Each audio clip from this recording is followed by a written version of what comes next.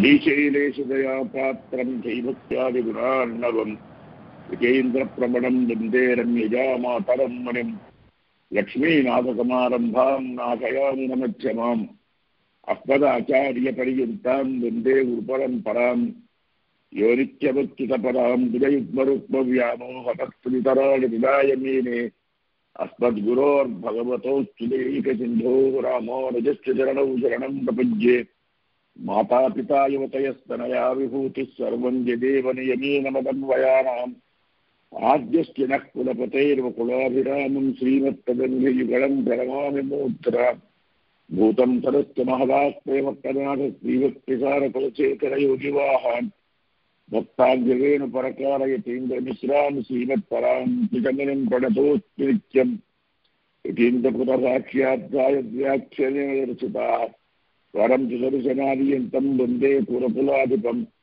वरदं दुरदाद्रीशं श्रीनिधिं करुणानिधिं हिरण्यं चरणं यावत्प्रताप्तिहरं हरिं बहिरन्तस्तमच्छेदि ज्योतिर्वन्दे सुदर्शनं येनाव्याहरसङ्कल्पं वस्तुलक्ष्मीधरं विदुः सम्यङ्न्यायकलापेन महता भारतेन च उपबृंहितवेदाय नमो व्यासाय विष्णवे तस्मै रामानुजार्याय नमः परमयोगिने यस्मृतिस्मृतिसूत्राणामन्तर्ज्वरमसीकमत् वन्देऽहं वरदार्यन्तं गत्साभिजनभूषणं भाष्यामृतप्रदानाद्यः सञ्जीवयति मामपि प्रपद्ये प्रणवाकारं भाष्यं ब्रह्मनिवापरं परश्च ब्रह्मणो यत्र चेचित्वं सुतमीक्ष्यते तद्भाष्यमतं ध्यातं हृदं भुजे लक्ष्मीधरं प्रपद्येऽहं दृष्टं श्रीगण्डभामनि प्रमाणं च प्रमेयं च प्रमातारश्च सात्विकाः यन्तुक्षरितारिष्टात् सह सर्वत्र सर्वदा अविश्रुता सुगन्धीरा रामानुजप्रेर्गिरः दर्शयन्तु प्रसादेन स्वं भावमखिलं दृढं श्रीरङ्गे चाज्ञया लब्धव्यापकमुद्यं सुदर्शनं वाचा विजयिनः पुत्रं भाष्यवत्यरचूयतं तत्प्रयुक्तस्य युक्तः सौकर्याय भूत्सूनां सङ्कलय्य प्रकाश्यते कर्तृत्वं वेत्ति भाष्यार्थं सुतां सत्युतये कृतिः आढ्यैः काकणिकैवेषामुपेक्ष्य भाष्यमुत्तरैः भाष्यञ्चद्वयं गतिर्व्याख्यानवाचां तथा गाम्भीर्यादनवस्तिर्भवतिर्दूरे जनस्तद्गिरां प्रष्टव्यस्तदनीश्वरस्य हि ननः प्रत्यक्षरूपो दृशां तद्भाष्यधर्म्यक् प्रसीदन्तु नः वाधूलान्वयसम्भवं बुधमनुं श्रीरङ्गसूरे स्तुतं श्रीश्रीवचरणाब्जद्वन्द्वसेवारतं श्रीरामानुजदेशिकं प्रकरुणालब्धप्रबोधोज्वलं श्रीमन्तं चतुर्वोपदेशिकमहो सेवे कृपां भोनिधिं कन्याभरणिसञ्जातं वाधूलकुलभूषणं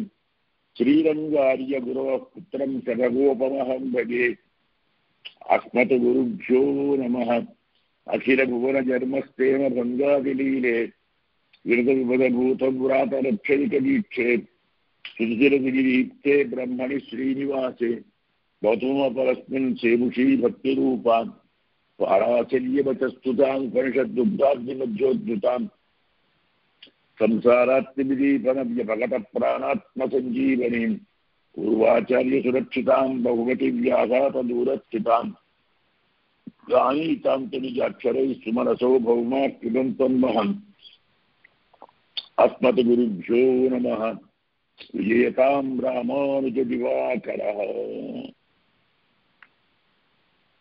जय श्रीमन्नारायण भगवत बंधुलरा श्री भाष्यम నిన్న అంతరాధికరణాన్ని సుసంపన్నం చేసుకున్నాం. అంతర్యామి అధికరణం, దీన్నే అంతర్యామి విద్య అని కూడా అంటారని నిన్న అనుసంధానం చేసుకున్నాం. ఇందులో సత ఆత్మ అంతర్యామి అమృత యో విజ్ఞానే తిష్టన్ సర్వేషు యజ్ఞేషు సర్వేషు లోకేషు తిష్టన్ సర్వేషు వేదేషు తిష్టన్ ఇలాంటి పాఠాలలో శృతి వాక్యాలలో అంతర్యామి అమృత అని చెప్పబడిన అంతర్యామి అనేవాడు పరమాత్మన లేక జీవాత్మన అనే సందేహం వచ్చినప్పుడు పూర్వపక్షం జీవాత్మ అనే చెప్పుకోవాలి. ఎందుకంటే ఈ వాక్యశేషంలో ద్రష్ట శ్రోత అని కూడా ఉంది కాబట్టి మరి ఇంద్రియ వ్యాపారం కల వాళ్ళు జీవులే కదా. పరమాత్మకు ఇంద్రియ వ్యాపారం లేదు. అతను అపాని పాదం, అమనోజవీయం ఇత్యాది పాఠాలు ఉన్నాయి.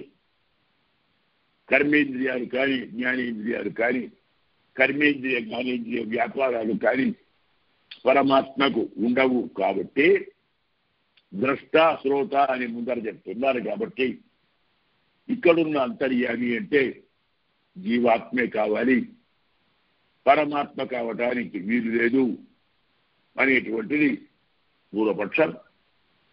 నాణ్యతోస్తి ద్రష్ట అని మనకు బృహదారణ్యకంలో ఇంకో ద్రష్ట లేడు అని విశేషించారు. కాబట్టి ద్రష్ట శ్రోత అన్న దాని వల్ల అవన్నీ ఆ ధర్మాలు ఉండేవి జీవాత్మకే, ప్రత్యేగాత్మకే. కాబట్టి ఇక్కడ అంతర్యామి అంటే ప్రత్యేగాత్మను చెప్పుకోవాలి అని పూర్వపక్షం. నిన్న మనం అనుసంధానం చేసుకున్నాం. ఏవం ప్రాప్తే అభిధీయతే. ఇలా ఆక్షేపం వచ్చినప్పుడు చెప్తున్నారు అంతర్యామి అధిదైవ ఆహిలో కాదిచు తద్ధర్మ వ్యపదేశాత్. అధిదైవ అహిలో కాది పదకిన్వితేషు. శృతివాక్యాలలో దైవం గురించి అంటే దేవతల పేర్లతో చెప్పిన పదాలలో, లోకాల పేర్లతో చెప్పినటువంటి పదాలలో, పదాలున్నటువంటి వాక్యాలలో శ్రూయమాన మనకు వినబడుతున్నది ఏమిటది?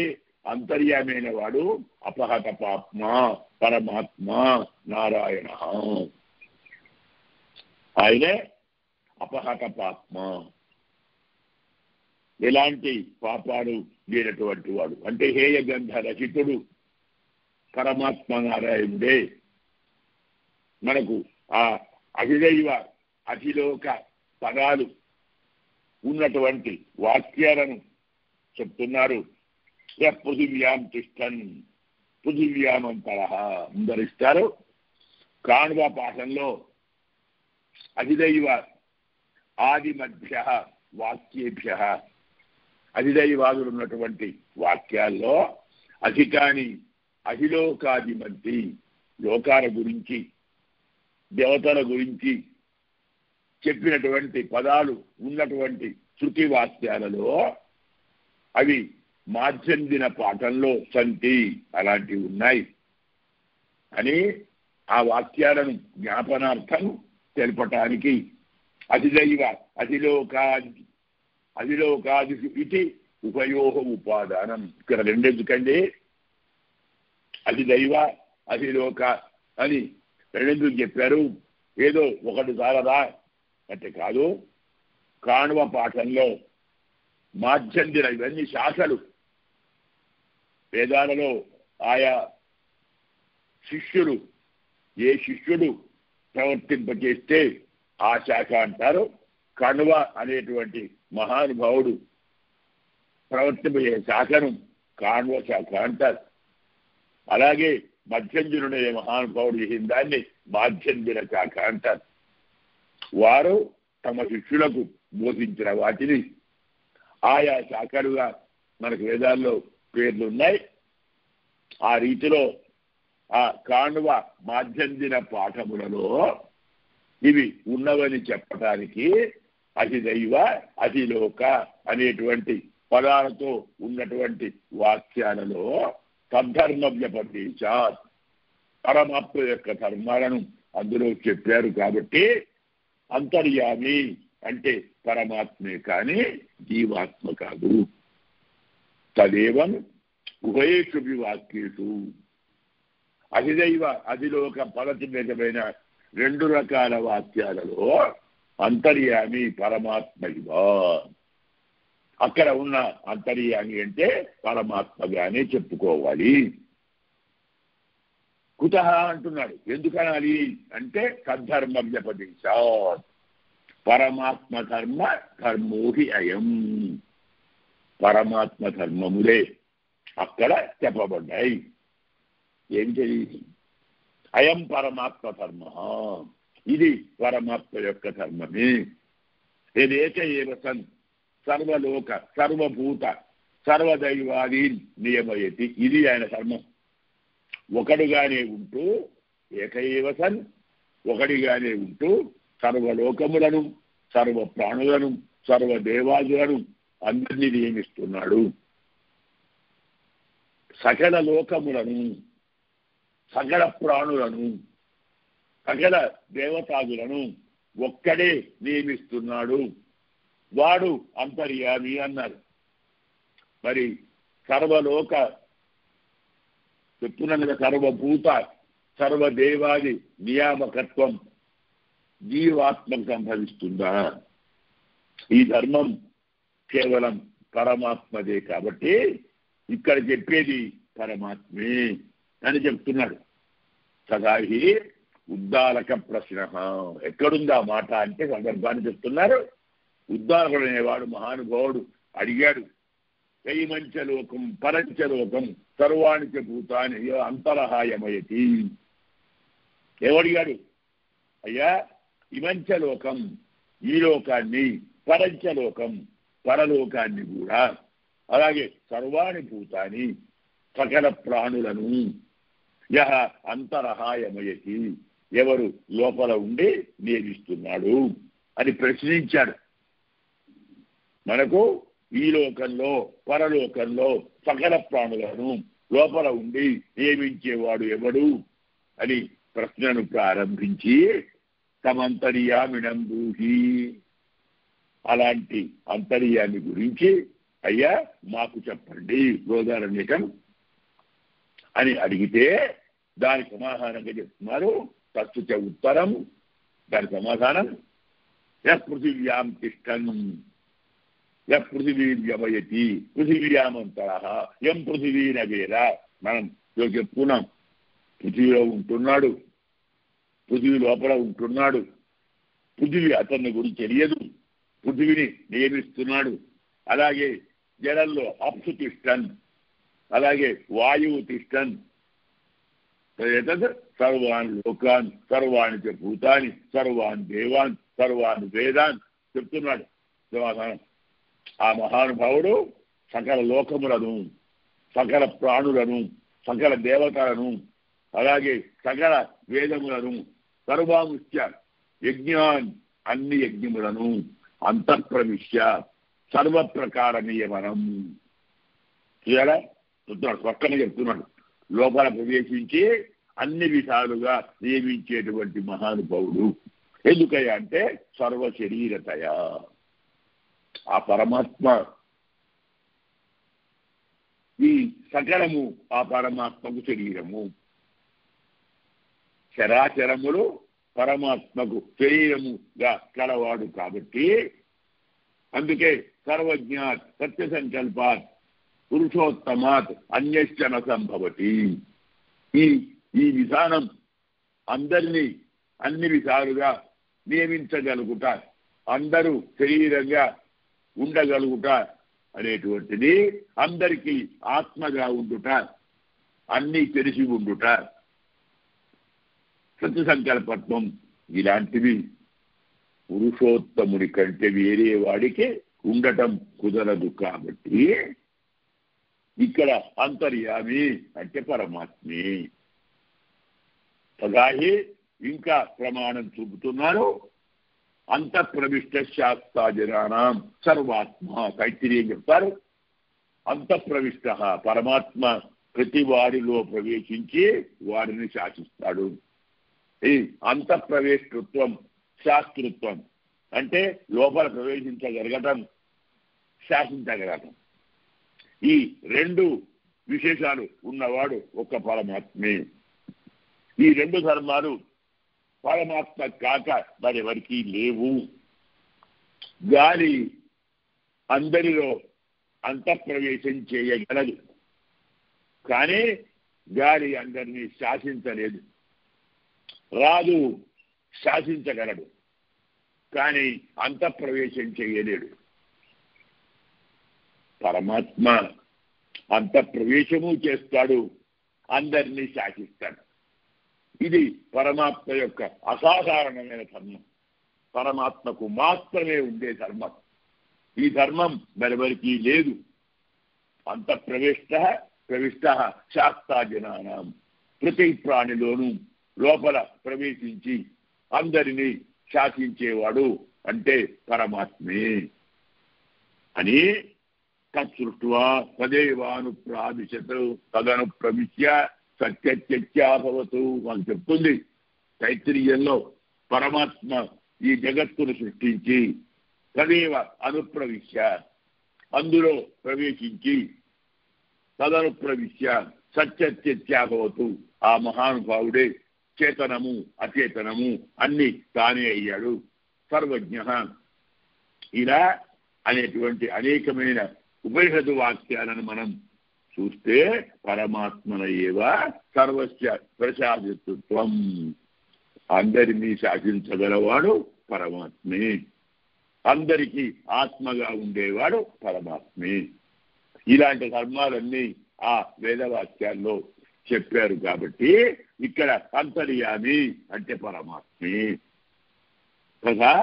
సుబాలకుడు చెప్తాడు, నైవేహ కించనాగ్ర ఆసీత్ అమూలం అనాసారం ఇమా ప్రజా ప్రజాయంతే దివ్యో దేవ ఏకో నారాయణ.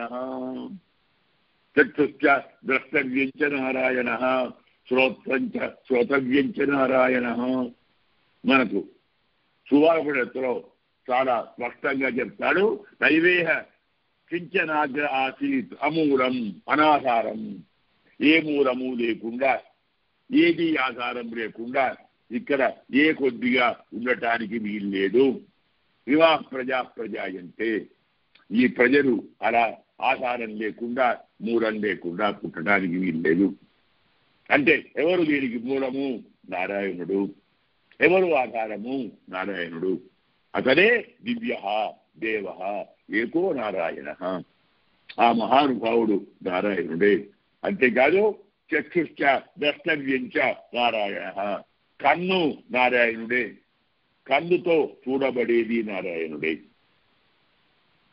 చూచే కన్ను నారాయణుడే, చూడబడేది నారాయణుడే, చూపించేవాడు నారాయణుడే. ఈ భావం పెంచుకోవాలి. మనలో అహంకారం, మమకారం, ఆశ, దుఃఖం, బాధ, ఆక్రోశం, అసూయ, ద్వేషాలు ఇవన్నీ పోతాయి. నేను నాది అనేటువంటిదే అన్ని అనర్థాలకు మూలం. ఇది నాకు కావాలి, దీన్ని నేను సంపాదించాలి, ఇది నాకే కావాలి, తక్కిన వాళ్ళ దగ్గరికి లాక్కోవాలి. ఇలాంటి అసూయ ద్వేషాలు పోవాలంటే నేనంటూ ఏమీ లేదు, నాదంటూ ఏమీ లేదు, అంతా పరమాత్మే. ఈ శరీరం పరమాత్మే, ఇందులో ఉన్న ఇంద్రియాలు పరమాత్మే, ఆ ఇంద్రియాలు చేసే పని పరమాత్మే, వాటితో గ్రహించబడే విషయాలు పరమాత్మే, గ్రహించేవాడు పరమాత్మే. ఎంత బాగా చెప్పారండి. చక్షుశ్చ ద్రష్టవ్యంచ నారాయణ, కన్ను నారాయణుడే, చూడబడేది, చూడవలసింది, చూడదగింది నారాయణుడే, చూచేవాడు నారాయణుడే. శ్రోత్రంచ శ్రోతవ్యంచ నారాయణ, శ్రోత్రేంద్రియం నారాయణుడే, వినదగినది నారాయణుడే, వింటున్నవాడు నారాయణుడే, వినేవాడు నారాయణుడే. ఈ మంత్రం 10 సార్లు మనం రోజు అనుకున్నా మన ప్రయత్నం లేకుండానే నారాయణ నామాన్ని స్మరించిన వాళ్ళం అవుతాం.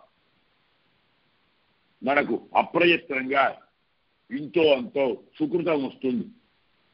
అందుకే ప్రాచీన కాలంలో పెద్దలు భాగవత రామాయణాల కంటే శ్రీ భాష్యం, భగవద్ విషయం రోజు పారాయణం చేసుకునేవారు. పొద్దున అనుష్ఠానం కాగానే కూర్చొని శ్రీ భాష్యంలో సమయాన్ని బట్టి ఒక అధికరణం లేదు ఓ 2 సూత్రాలు అధ్యయనం చేసుకునేవారు. భగవద్ విషయంలో ఒక పాసురం, సమయం ఉంది 2 పాసురాలు, ఇంకా సమయం ఉంది ఓ తిరువాయుముడి అంటే 11 పాసురాలు.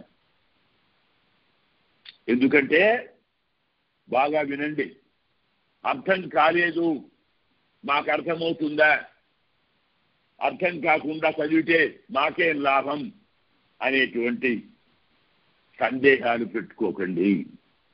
డాక్టర్ గారి దగ్గరికి పోతే మన జబ్బు తెలుసుకొని మందు ఇస్తారు. ఆ మందులో ఏముందో నాకు తెలియదు, మనం నమ్మకంతోటి మందు వేసుకుంటాం, రోగం పోతుంది. అలాగే గురువు గారు భాష్య భగవద్గీత చెప్తారు, అందులో ఏముందో మనకు తెలియకున్నా వాటిని రోజు నమ్మకంతో అధ్యయనం చేస్తే మనకున్న సంసారం అనే రోగం పోతుంది. అందుకే రోజు తప్పకుండా మీ వీలును బట్టి శ్రీ భాష్యంలో ఒక సూత్రం, లేదు ఓ 10 లైన్లు, ఓ 5 లైన్లు, లేదా ఒక 3 లైన్లు విన్నదాన్ని మీరు అధ్యయనం చేసుకుంటూ పోతే మనకు తెలియకుండానే పరమాత్మ యొక్క నామాన్ని చాలా సార్లు మనం అనుసంధానం చేసే వాళ్ళం అవుతాం. దానివల్ల సుకృతం 10 సార్లు అంటుంటే ఏదో ఒకసారి అర్థం కూడా కలుగుతుంది. గుర్తుపెట్టుకోండి, చక్షుశ్చ ద్రష్టవ్యంచ నారాయణ, శ్రోత్రంచ శ్రోతవ్యంచ నారాయణ. కన్ను నారాయణుడే, చూడబడేది నారాయణుడే, చూచేవాడు నారాయణుడే, చెవి నారాయణుడే, వినేది నారాయణుడే, వినబడేది నారాయణుడే అని ప్రారంభించి అంతఃశరీరే నిహిత గుహాయాం అజయేకః నిత్యః యస్య పృథివీ శరీరం. పరమాత్మ ఆ శరీరంలో ఉంటే, గుహలో ఉండే, దహరాకాశంలో ఉండి అజహ ఏకః, ఎలాంటి పుట్టుక లేనివాడు, ఒక్కడు అయినటువంటి నిత్యః యస్య పృథివీ శరీరం. ఆ పరమాత్మకు ఈ పృథివీ శరీరము, పృథివీమంతరః, పృథివీ లోపల ఉంటాడు, పృథివీలో సంచరిస్తుంటాడు, పృథివీని నియమిస్తుంటాడు. ఎం పృథివీన వేద, ఏ పరమాత్మను పృథివీ తెలియదో, యస్య ఆప శరీరం, ఎవరికి జలము శరీరము, అలాగే యస్య మృత్యు శరీరం, ఎవరికి మృత్యువు శరీరంగా ఉంటుందో, ఎవరు మృత్యువులో సంచరిస్తుంటాడో, ఎవరు మృత్యువును నియమిస్తుంటాడో, ఎవరిని మృత్యువు తెలియదో, ఏట సర్వభూతాంతరాత్మ అపహతపాత్మ. ఇలా సకల ప్రాణులలో అంతర్యామిగా ఉండేటువంటి అన్ని పాపాలను తొలగించుకున్నటువంటి, అంటే హేయ గుణ రహితమైనటువంటి మహానుభావుడు దివ్య దేవ ఏకో నారాయణ. సుబాల ఉపనిషత్తు రోజు పారాయణం చేసుకుంటే నారాయణ నామం మనకు తెలియకుండానే ఓ 100 సార్లు 200 సార్లు అనుసంధానం చేసుకుంటాం. అలా చేస్తూ పోతే కొన్నాళ్లకు అర్థం కూడా అవుతుంది. ఇలా దివ్యో దేవ ఏకో నారాయణ అని పరమాత్మే సర్వాత్మ, అందరికీ ఆత్మ పరమాత్మ, అన్ని శరీరం గలవాడు పరమాత్మ. సర్వాత్మత్వం, సర్వశరీరత్వం, సర్వస్య నియంతృత్వం. అందరికీ ఆత్మ, అన్ని శరీరంగా కలవాడు, అందరినీ నియమించేవాడు అని చాలా స్పష్టంగా చెప్తున్నారు. ప్రతిపాద్యతే. ఇలా శృతివాక్యాలలో పరమాత్మ మాత్రమే అందరికీ ఆత్మ, అన్ని పరమాత్మకి శరీరం, అందరినీ శాసించేవాడు పరమాత్మే అని స్పష్టంగా చెప్తున్నాడు. స్వాభావికంచ అమృతత్వం పరమాత్మన ఏవ. మరో గుణం అమృతం, అభయం అని అంటాం కదా, అందువల్ల అది మనకు వచ్చేటువంటిది జీవులకు ఉండేది ఔపాధికం, ఉపాధి వల్ల వస్తుంది. పరమాత్మకు స్వాభావికంగా ఉంటుంది. ఇలా స్వాభావికమైనటువంటి అమృతత్వము పరమాత్మ యొక్క ధర్మమే. మళ్ళీ ఒక చిన్న శంక చేస్తున్నాడు. నచ పరమాత్మన కరణాయత్నం దర్శుద్వాదితం అపితు స్వభావత ఏవ సర్వజ్ఞత్వాత్ సత్యసంకల్పత్వాచ్చ స్వత ఏవ తథా చ స్థితిః. శరీరం ఉంటే మనం చెప్పుకున్నాం, జ్ఞాపకం ఉందో లేదో, ప్రకృతి సంబంధమైన శరీరం ఉన్నప్పుడు ఇంద్రియాలు కావాలి. ఆ ఇంద్రియాలు ఉంటేనే మనం వాటితో విషయాలను తీసుకుంటాం. కన్నుంటే చూస్తాం, చెవి ఉంటే వింటాం. ఇవన్నీ ద్వారాలు. విషయాన్ని గ్రహించటానికి ఇవి ద్వారాలు. అంటే శరీరం, ఆ శరీరంలో మనస్సు, అందులోనే బుద్ధి, దాని లోపలే ఆత్మ. ఆత్మ బుద్ధి ద్వారా మనస్సును ప్రేరేపించి, మనస్సు ద్వారా ఇంద్రియాలను ప్రేరేపించి, ఆయా ఇంద్రియం ఆయా విషయాలలో ప్రవేశించి మళ్ళీ ఆ జ్ఞానాన్ని బుద్ధికి అందిస్తుంది, అంటే ఆత్మకు అందిస్తుంది. ఎందుకు? ఆత్మకు మరి విషయానికి మధ్యన బుద్ధి, మనస్సు, ఇంద్రియాలు ఇవన్నీ ఉన్నాయి. ఇవి లేకుండా, వీటి ద్వారా కాకుండా నేరుగా ఆత్మ విషయాలను గ్రహించలేదు. శరీరంలో బంధించబడింది. అదే పరమాత్మకు ఈ ప్రకృతి సంబంధం లేదు, ఈ శరీరం లేదు, ఇలాంటి ఇంద్రియాలు లేవు. అందువల్ల అతనికి ఆ పరమాత్మ విషయాలను తెలుసుకోవాలంటే ఇంద్రియాలతో సంబంధమే లేదు. ఆత్మ డైరెక్ట్గా, అది జ్ఞానమే కదా. జ్ఞానాధికరణం ఆత్మ. ఆత్మ అంటేనే జ్ఞానాధికరణం, జ్ఞానానికి ఆధారం ఆత్మ. ఆత్మ సహజంగా అన్ని తెలుసుకుంటుంది. ఆత్మ అనేది జ్ఞానం సహజంగా ఉంటుంది కాబట్టి రూప, రస, గంధ, స్పర్శాదులు గ్రహించటానికి శరీరం ఉంటే కదా ఇంద్రియాలతో సంబంధము, ప్రకృతి సంబంధం ఉంటే కదా విద్యుత్ సంబంధము. ఇది లేనప్పుడు ఆత్మ సాక్షాత్తుగా ఆయా విషయాల పరిజ్ఞానం పొందుతుంది. పరమాత్మ కూడా కన్ను లేకుండానే చూస్తాడు, చెవి లేకుండానే వింటాడు, స్వగింద్రియం లేకుండానే స్పృశిస్తాడు, కాళ్ళు లేకుండా నడుస్తాడు, చేతులు లేకుండా ఇస్తాడు. ఇవన్నీ ప్రకృతి సంబంధం. పరమాత్మ ప్రకృతి అతీతుడు. అతనికి జ్ఞానం, అతని దర్శనం, అతని శ్రవణం ఇంద్రియాధీనం కాదు. అందువల్ల ద్రష్టాశ్రోత అంటే పరమాత్మ కాడు అనుకోకండి.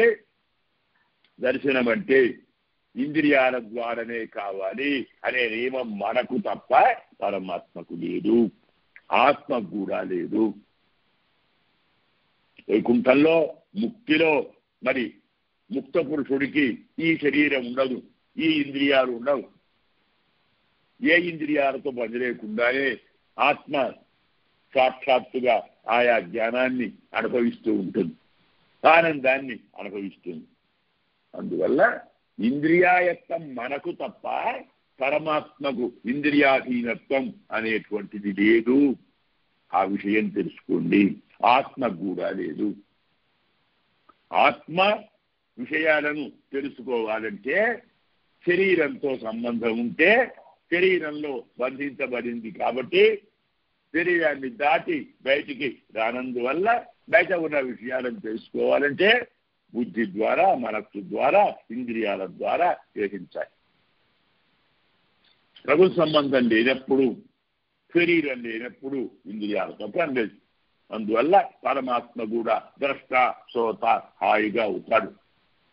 అయితే మనలాగా ఇంద్రియాధీనమైనటువంటి దర్శనం కాదు, ఇంద్రియాధీనమైన శ్రవణం కాదు. చూడండి, నచ పరస్యాత్మన కరణాయత్తం ద్రష్టృత్వాదికం. పరమాత్మకు ద్రష్టృత్వం అంటే వినటము, చూడటము అనేటువంటివి కరణాయత్తం, ఇంద్రియాధీనం కాదు.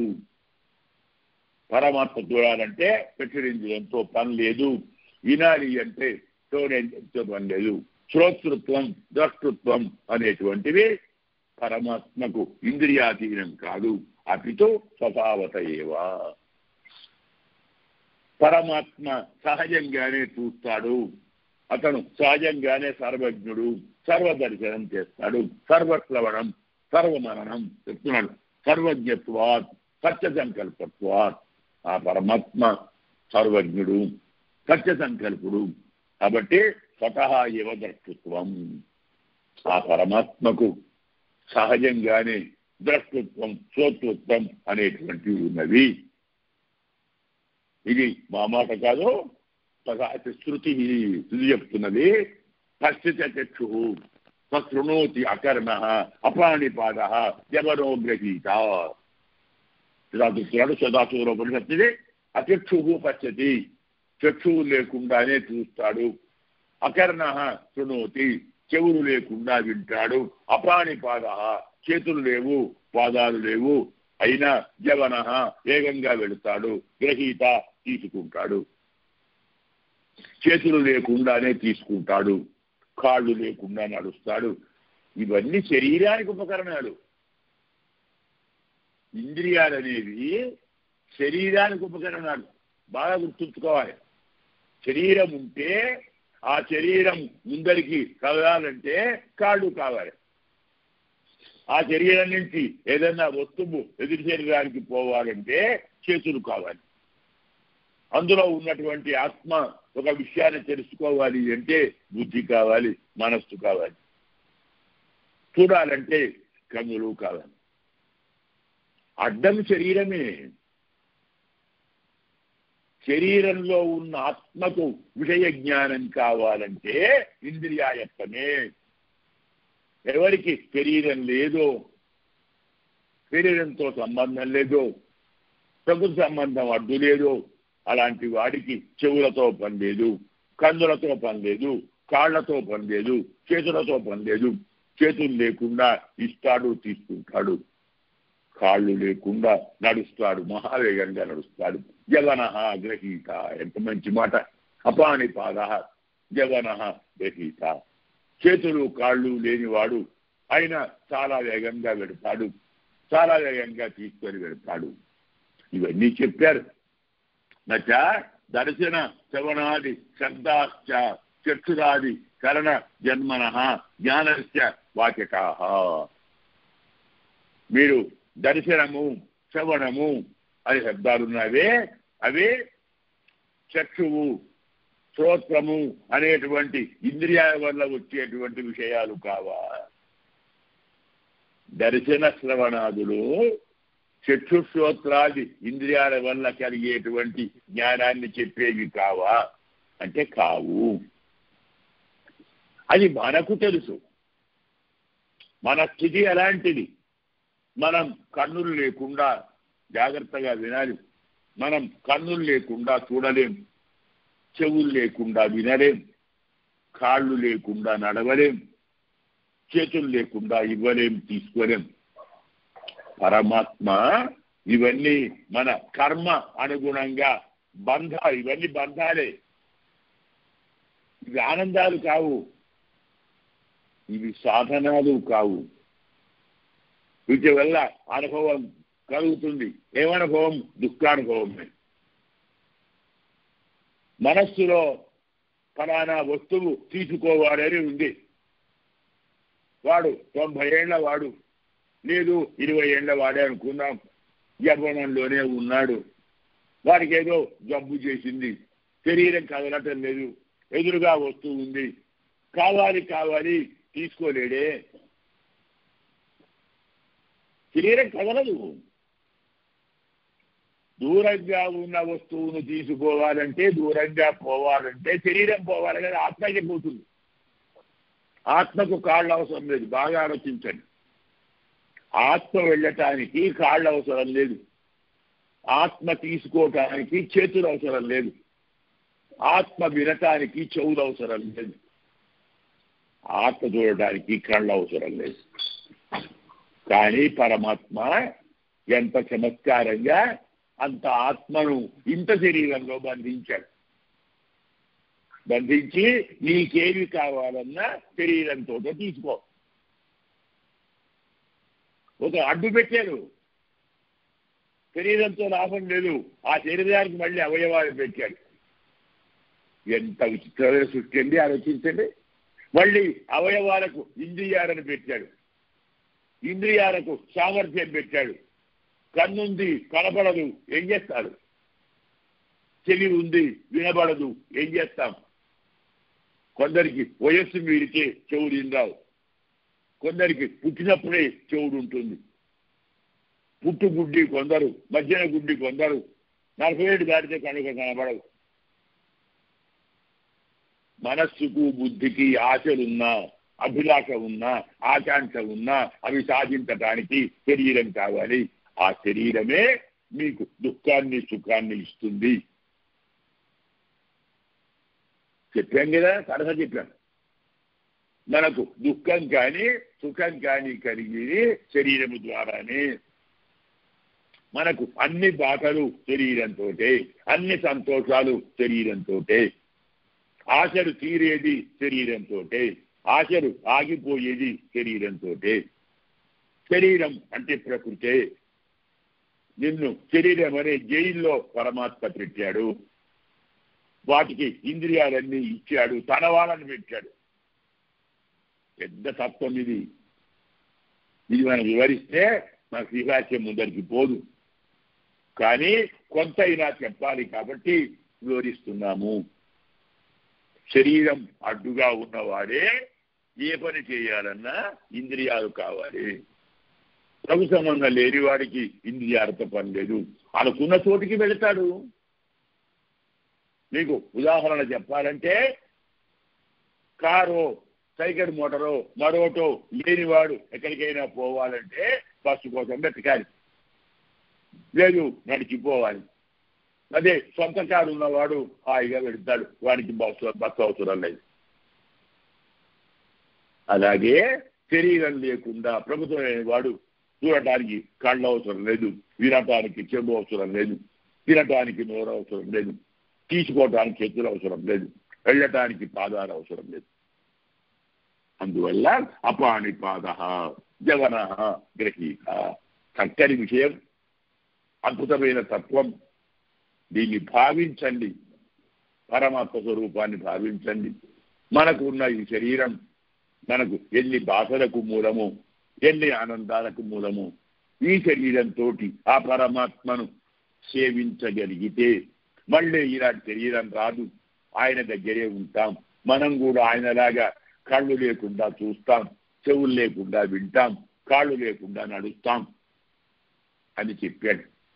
నచ దర్శన శ్రవణాది శబ్ద చక్షురాది కర్ణజన్మన జ్ఞానస్య భాషికా కావు అంటున్నాడు. దర్శనము శ్రవణము అనేటువంటి శబ్దములు చక్షు శ్రోత్రాది ఇంద్రియముల వల్ల కలిగేటువంటి జ్ఞానాన్ని చెప్పేవి కావు. అపితో రూపాది సాక్షాత్కారస్య. దర్శనం అంటే కన్ను చూచేది కాదు, దర్శనము అంటే రూపాన్ని గ్రహించుట, శ్రవణము శబ్దాన్ని గ్రహించుట, అంతే అర్థం.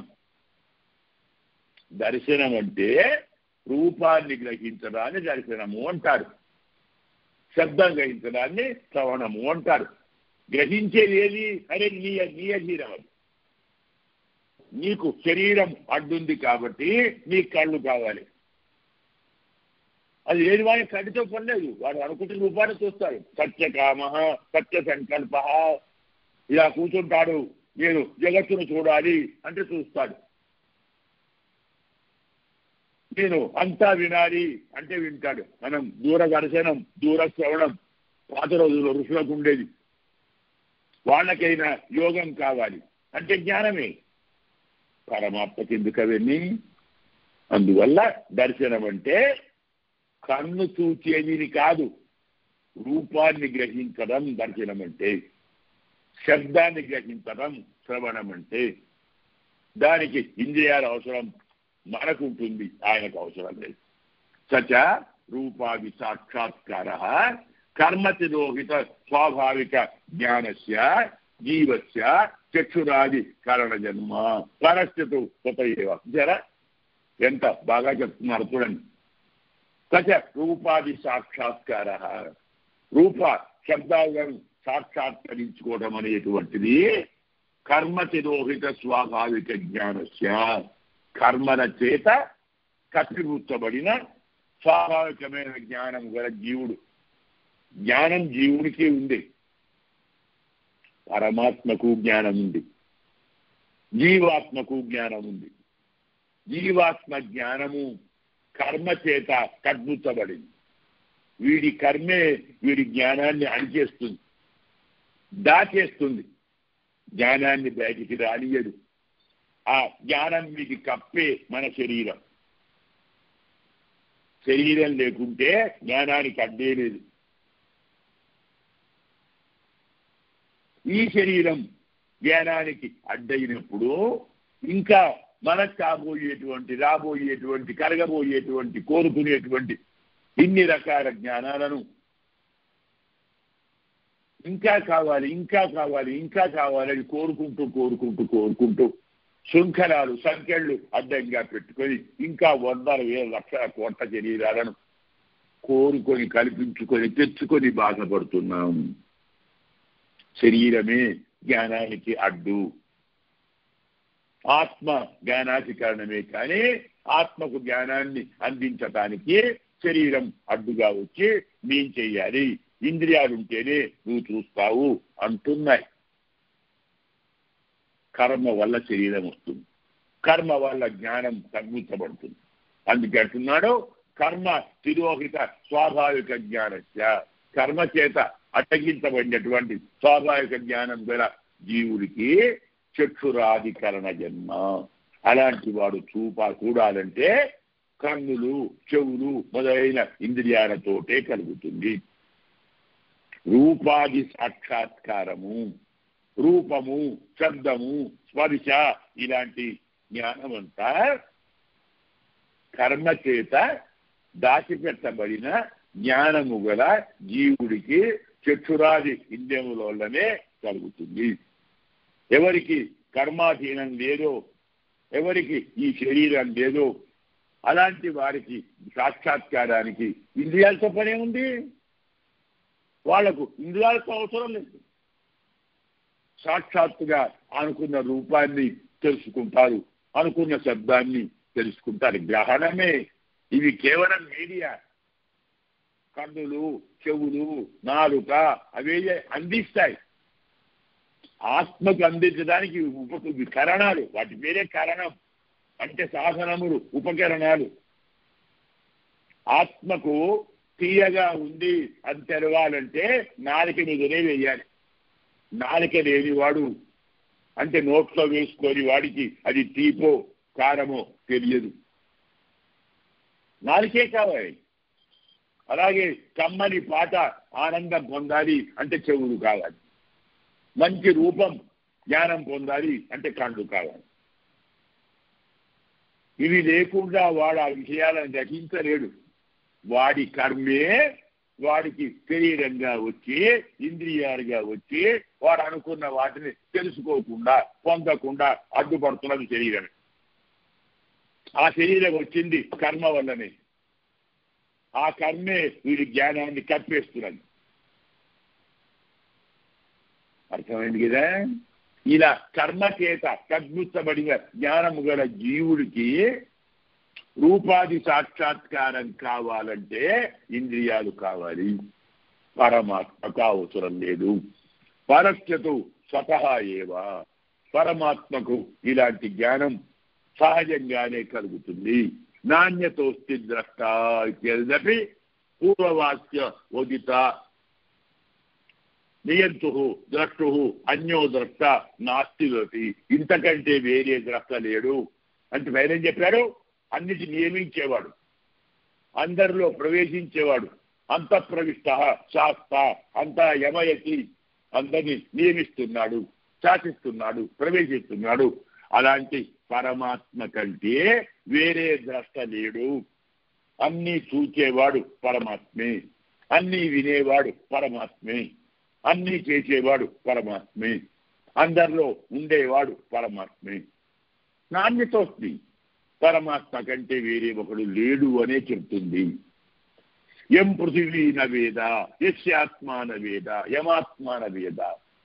ఆ పరమాత్మను పృథివీ తెలియదు, ఆ పరమాత్మను ఆత్మ తెలియదు అనేటువంటి వాక్యాలతోటి పృథివీ ఆత్మాది నియామ్యై అనుపలభ్యమాన ఏవా.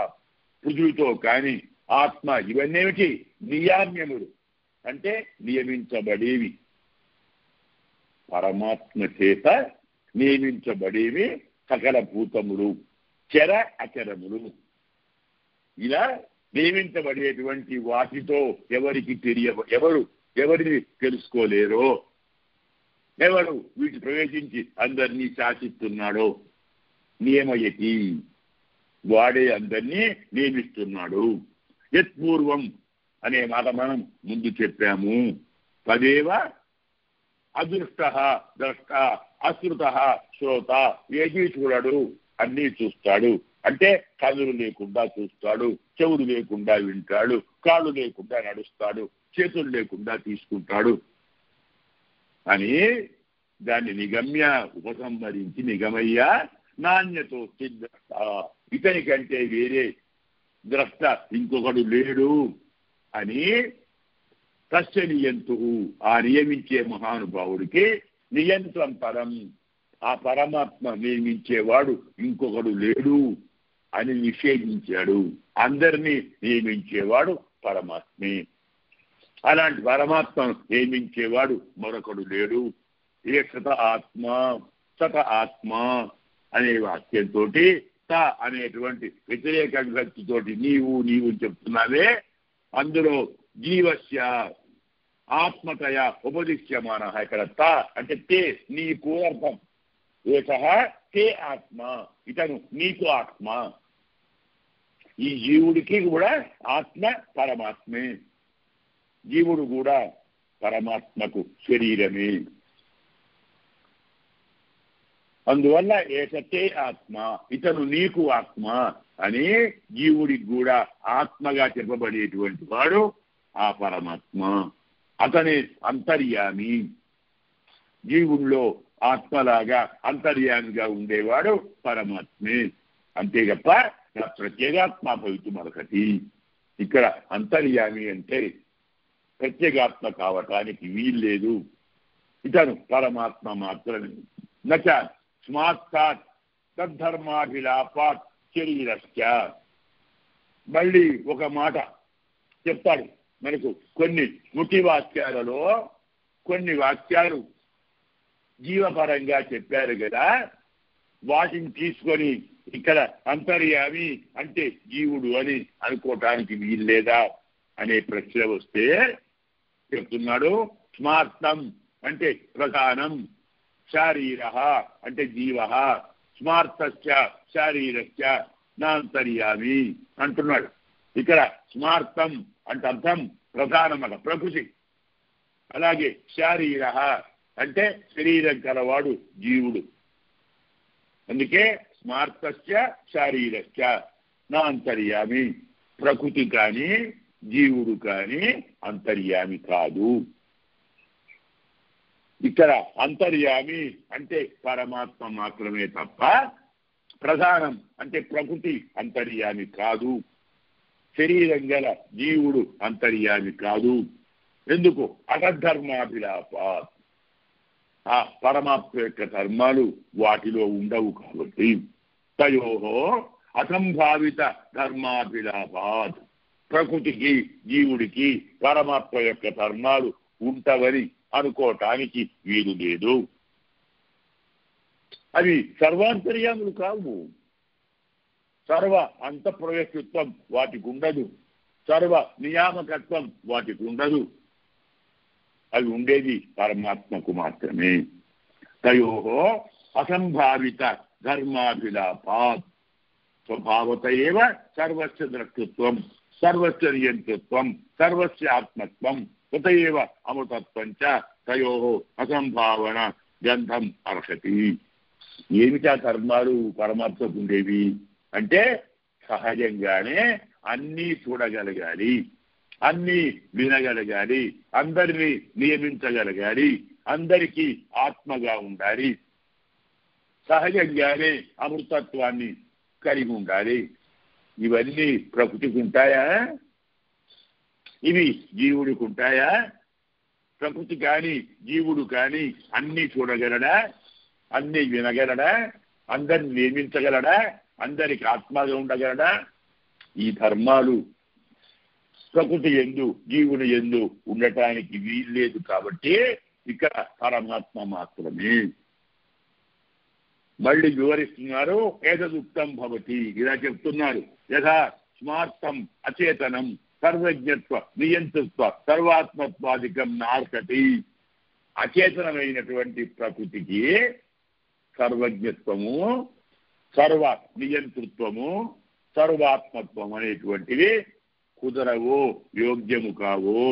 తథా అదేవిధంగా జీవోపి అతద్ధర్మత్వాత్, జీవుడు కూడా సర్వజ్ఞుడు కాదు, జీవుడు కూడా సర్వ నియంత కాదు, జీవుడు కూడా అందరికీ ఆత్మ కాదు.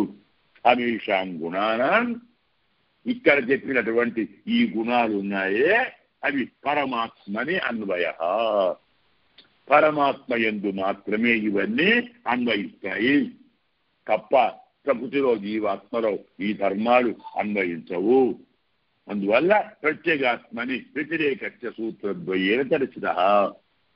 ప్రత్యేగాత్మలో అంటే జీవాత్మలో ఇవన్నీ వ్యతిరేకం అంటే ఉండవు, పరమాత్మలో మాత్రమే ఉంటాయని మనకు ఈ రెండు సూత్రాల్లో చూపెట్టారు.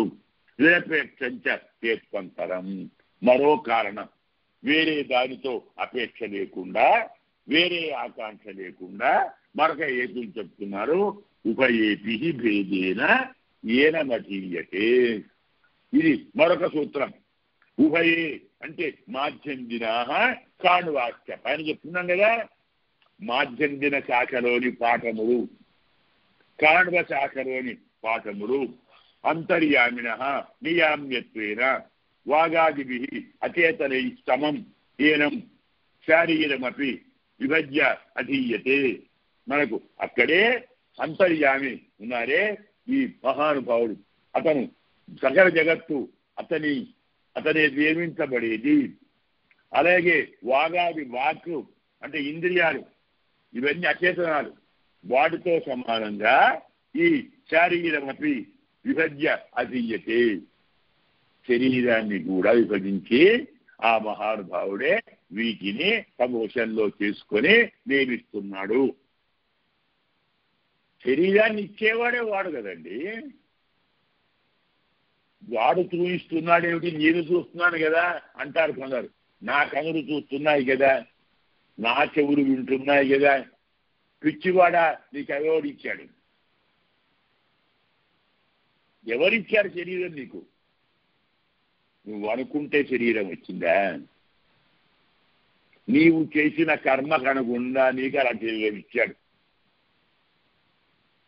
మరి మనమే అనుకుంటే అందరు మంచి వాళ్ళే ఉండాలి. కొందరు గుడ్డి వాళ్ళు ఎందుకు, కొందరు కుంటి వాళ్ళు ఎందుకు, కొందరు చెవిటి వాళ్ళు ఎందుకు? వారు ఏ ఏ కర్మలు చేశారో ఆ కర్మ వల్ల వారికి ఏ ఏ లోపాలు కట్టన్నమాట. మనం చెప్పకుండా ఆఫీసుకు పోతే జీతం కట్ కదా. దురుపయోగం చేసుకుంటే ఇంద్రియాలు కట్. చూడకూడని వాటిని అదే పనిగా చూస్తే వచ్చే జన్మలో కనులు ఉండవు. వినకూడని వాటిని అదే పనిగా వింటే చెవులు పనిచేయవు. తినకూడని దాన్ని అలాగే తినడం మొదలు పెడితే కళ్ళు లేకుండా పోతాయి. ఇవన్నీ లక్షణాలు. తాగకూడని వాటిని మాటికి తాకితే స్వగింద్రియం పనిచేయదు. వెళ్ళకూడని చోటికి 10 సార్లు వెళితే కాళ్ళు పనిచేయవు. ఏ ఇంద్రియంతో తప్పు చేస్తే వచ్చే జన్మలో పరమాత్మ ఆ ఇంద్రియాన్ని కట్ చేస్తాడు. జీతం కట్, సాదరీ కట్. ఇదే మన సాదరీ. మనం చేసే డ్యూటీకి సాదరీ మన శరీరం కదా. ఆలోచించండి. డ్యూటీ చేస్తే యజమాని సాదరీ ఇస్తాడు. మనకు యజమాని పరమాత్మ. మనం చేసే డ్యూటీ కర్మ, మనకిచ్చే సాదరీ శరీరం. ఆ శరీరంలో ఇంద్రియాలు, మనస్సు, బుద్ధి ఇవన్నీ ఇంక్రిమెంట్లు. కాబట్టి డ్యూటీ బాగా చేశావు, మంచి పెద్ద పెద్ద కళ్ళు, బాగా చూస్తాడు వాడు, బాగా వింటాడు. తప్పు చూశాడు, కన్నులు బంద్, తగ్గించాడు. అందువల్ల మనము చూడము, మనము వినము, చూపించేవాడు పరమాత్మ, వినిపించేవాడు పరమాత్మ, కళ్ళించేవాడు పరమాత్మ. కొందరికి కళ్ళు ఇస్తాడు, కనపడవు, చెవులిస్తాడు, వినపడవు, ఇంకా శిక్ష. ఇదే యమాత్మాన వేద యస్యాత్మ శరీరంచ.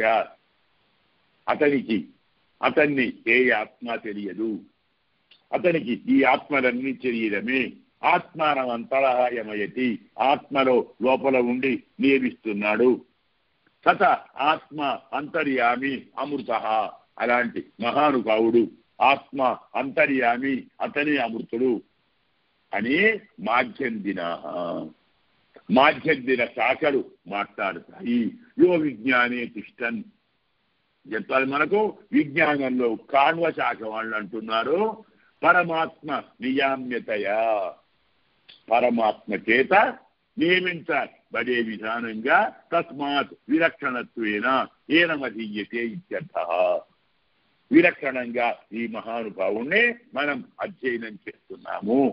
అతః అంతర్యామి, అందువల్ల అంతర్యామి అంటే ప్రత్యేగాత్మ కంటే విలక్షణమైన పరమాత్మే. అతనే అపహత పాత్మ. ఈ మహానుభావుడికి ఎలాంటి హేయ గ్రంథాలు లేవు. పరమాత్మ నారాయణ, ఇలాంటి వాడు కేవలం ఒక నారాయణుడే. అంతర్యామి అంటే ప్రకృతి కాదు, అంతర్యామి అంటే జీవుడు కాదు. ఎందుకు? వీరు అందరినీ నియమించలేరు, అందరిలో ప్రవేశించలేరు, అన్ని శరీరం గలవారు కారు, అన్నీ చూడలేరు, అన్నీ వినలేరు. ఇవన్నీ ఎవరి గుణాలు? ఎవరిని పడితే వారిని ఎప్పుడు పడితే అప్పుడు, ఎక్కడ పడితే అక్కడ అనుకోగానే చూస్తామా? మనకు పరమాత్మ కళ్ళు ఇచ్చాడు, కానీ మనం ఇంట్లో ఉంటే గోడ అవతల మనకు కనపడదు. కన్నుంది, శరీరానికి కళ్ళు అడ్డము, కంటికి గోడ అడ్డము. ఒక్కొక్కసారి కంటికే రెప్ప అడ్డము. రెప్పలు మూసుకుంటే కన్ను చూడలేదు, రెప్పలు తెరిచాము ఆ కంట్లో శుక్లాలంటూ ఏవో వస్తాయి, చూడలేము. ఎన్ని పెట్టాడు స్వామి, ఎంత విచిత్రమైన సృష్టి. ఒక్కసారి ఆలోచించండి. మనం ఏం చేయగలము, మనం ఏమి చూడగలము, ఏది వినగలము? పరమాత్మ సంకల్పం లేకుండా, పరమాత్మ అనుగ్రహం లేకుండా ఏ పని చేయలేము. మనమందరం శ్రీ భాష్యాన్ని సేవిస్తున్నాము అంటే పరమాత్మ అనుగ్రహమే కదా. మనకు శ్రీ భాష్యాన్ని సేవించగల అదృష్టాన్ని పరమాత్మ ఇచ్చాడు, గ్రహించగల అవకాశాన్ని ఇచ్చాడు. ఆయన దయ, ఆచార్య కృప. మనకు మన ఆచార్యులు ఈ అనుగ్రహాన్ని ప్రసాదించారు.